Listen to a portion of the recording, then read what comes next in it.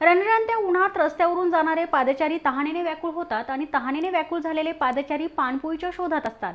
मात्र ही पानपोई शोधता शोधता जर तुम्हाला मोफत असणारी ताकपोई दिसली तर ऐकून आश्चर्य वाटलं ना, पण हे खरं आहे। पुण्यात शुक्रवार पेठेत बदामी हौदाजवळ तहानलेल्यांसाठी मोफत ताकपोई आहे।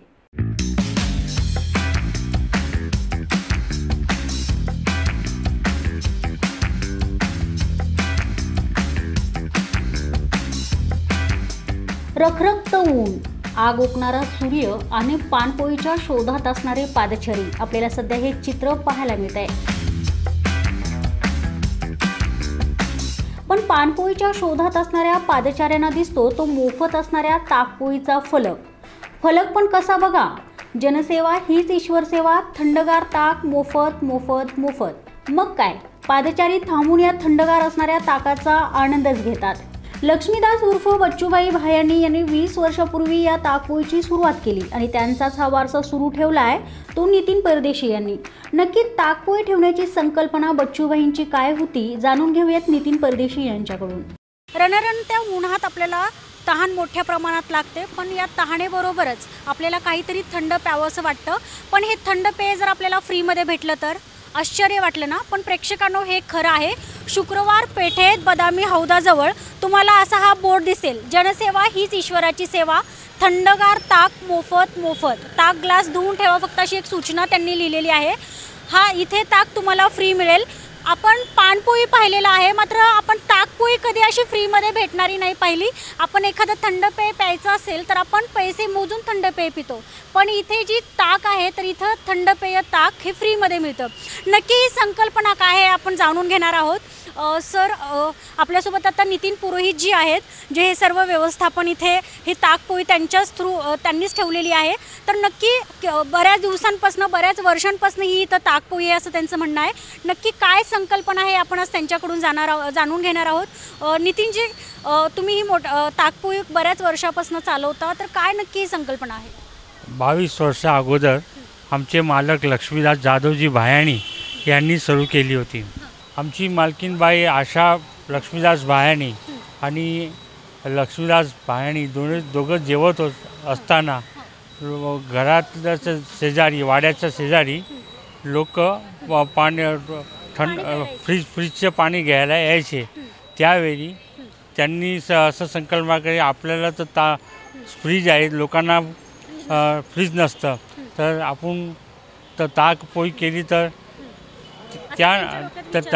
ते नंतर इथं त्यांना विचार आला आणि केली। बरं, आता बऱ्याच किती वर्षापासून बरं ही ताकपोई सुरू करण्यात आली आहे? 22 वर्षापासून ही ताकपोई चालू आहे। बरं, आता 22 वर्षापासून जर ही ताकपोई सुरू आहे तर बरेच लोक इथं अनेकदा ताक पिण्यासाठी येत असतात, तर त्यांचा कधी आता तुम्हाला प्रतिसाद कसा मिळतो, किंवा काय तुम्हाला येऊन लोक सांगतात का की एवढ्या रखरखत्या उन्हात तुम्ही त्यांना ताक देताय? लोक येऊन सांगतात, ईश्वर तुम्हाला चांगलं व्हावं आणि आमच्या मालकांना आशीर्वाद देऊन ते जातात।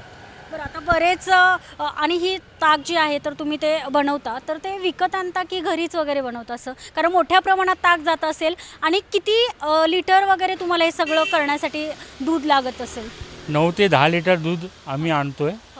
नंतर संध्याकाळी दूध तापवून आमच्या स्टाफमधल्या लेडीज आहे ते तापवतात आणि सकाळी त्याला दहीला ताक बनवतात आणि विकतोय आम्ही।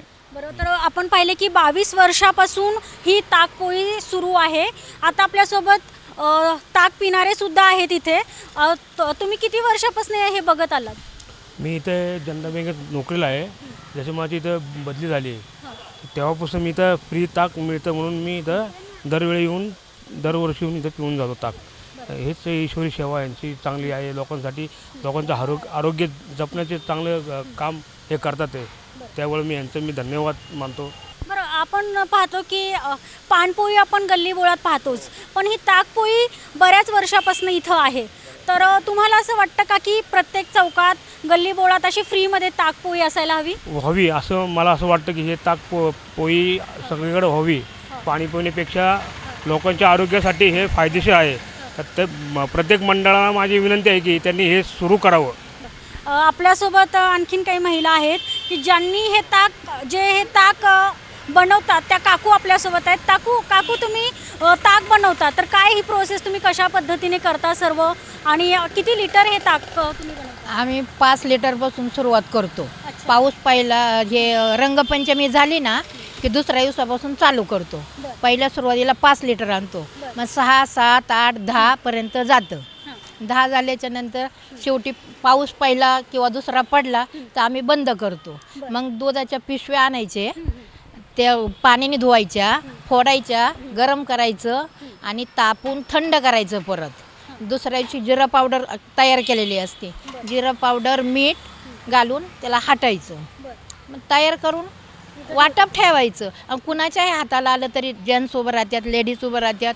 काम आलं तर काम करायला जायचं, भांड्याचं दुकान आहे म्हणजे काम पण करायचं, ताक पण करायचं. पण आज कुणाला कंटाळा नाही त्याचा की आता आपल्याला हे पण काम करायचं, हे पण करायचं असं नाही. पण मालक लोक सगळं आणून द्यायचं, पण आपण सगळी तयारी करायची. काम आलं की पटकन एखादं आलं प्यायला ताक, 2 मिनटं तुम्हीच उभं राहा आणि तुम्ही द्या, आम्ही काम करतो.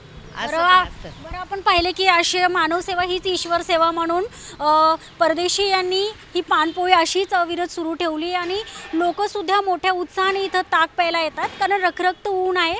पानपोळी आपण प्रत्येक चौकात पाहतो, पण अशी ताकपोळी हे आपण दुर्मिळच पाहतो. तर अशी ताकपोळी लोकांसाठी त्यांनी फ्रीमध्ये ठेवलेली आहे. कॅमेरामन शिवाजी साळुंकेसह मी शनाया, दिनमान न्यूज, पुणे.